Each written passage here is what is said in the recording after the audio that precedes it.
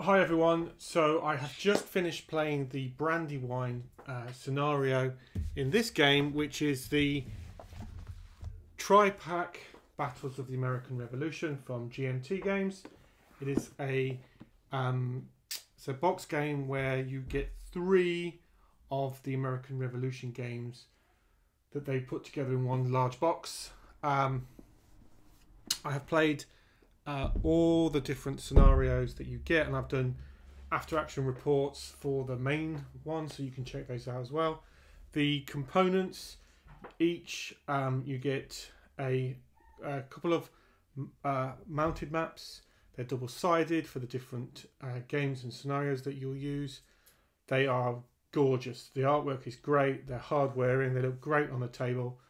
The counters are very nice, very clear. All the contents of the counters. This is a lot of counters. In fact, generally you get a lot of gain for your money with this product. You also get a core rulebook, which is the Great Battles of the American Revolution rulebook, and then depending on what sort of scenario you're playing, then you'll have an additional rulebook as well. So, for example, playing Brandywine this evening, I was using the series rulebook and I was using the exclusive rulebook as well. Both of these are great. There's not a huge number of rules for the actual core game. Let me just check how many pages. 16 pages. It's not in the grand scheme of war games, this is not a terribly complex game. It is also, however, I'm not sure I would recommend this for a complete newcomer to hex and counter type war games. It sort of sits in the middle. So I would call it medium complexity, I feel. And the actual core mechanics, moving the counters, doing combat, are actually very straightforward.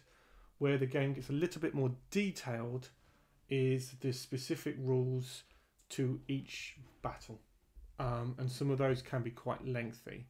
But they're very clear in the rulebook, and they're all detailed really nicely in the rulebook. So I've never played any one of these games and unsure how something should work. I've always read the rules and gone, this is how I'm going to do it. It makes sense. The battles themselves, so Brandywine that I've just finished takes the longest to play. Eutaw Springs is the shortest, I would say, and that is a couple of hours. The larger games, I normally play these over a couple of evenings. You probably could play them in an evening, a long evening. If you were playing with, say, 2 players and you want to play the game and finish the game in one sitting, I think you could probably do that, but it would be a longer game session, so maybe 3 or 4 hours, something like that, I would say. But they play at a really nice pace. There's plenty of action for both players. There's lots of interesting choices.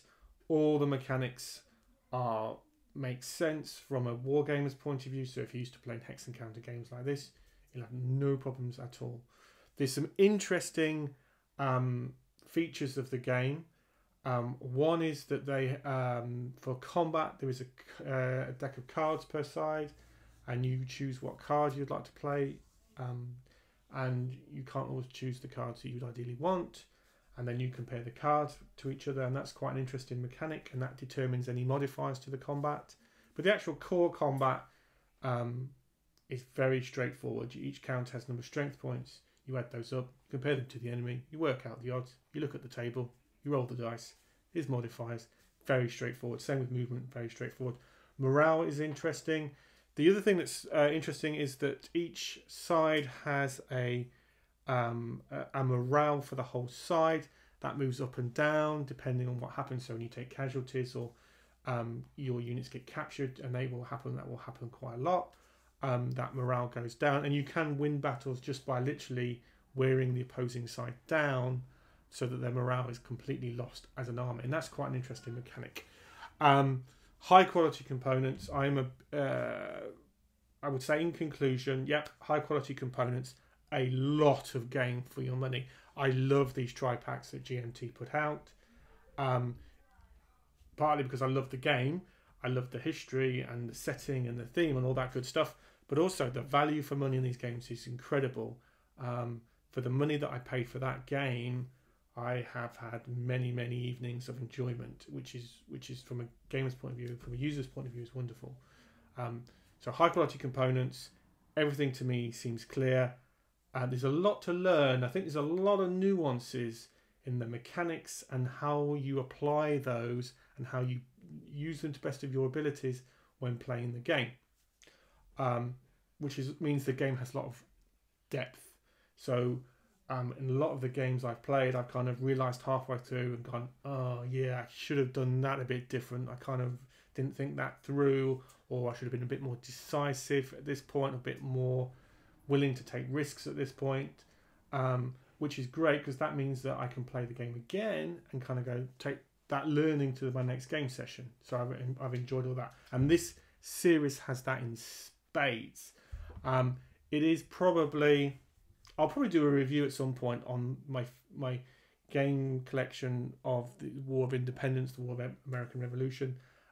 It's probably my favourite series of games for that historical period, and it's a historical period that I particularly enjoy learning more about, doing research and reading books and so forth. It is I've said this to quite a few people, it's a shame that it's really, certainly here in the UK, it's just not taught at school at any level, for example, and I think that's a shame that we don't teach and want to learn more about the history and our involvement in the things you can learn from that period of history, and there's a lot to learn from that period of history, and I enjoy learning all those things and thinking about them and so forth. So it's a great period for me. It's a great historical period, a great series of terms of quality of the components is it's excellent. Value for money is excellent. I've enjoyed every single time I've played this game. I've enjoyed every single scenario I've played. They all play quite differently, different pacings, not different scale in terms of unit scales, but just in terms of how long the game takes to play, and the size of the battles is quite varied, which is great. It means you haven't got much time. You can play one of the smaller scenarios, got more time, etc., etc. So, high recommendation from me.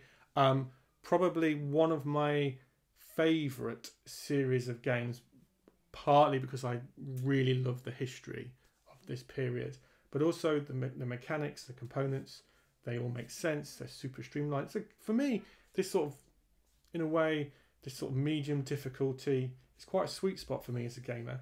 I particularly enjoy playing games in that sort of difficulty range. So yeah, high recommendation for me. Love it. Love it. Thanks a lot for watching, as ever. And yeah, thanks again. Thank you.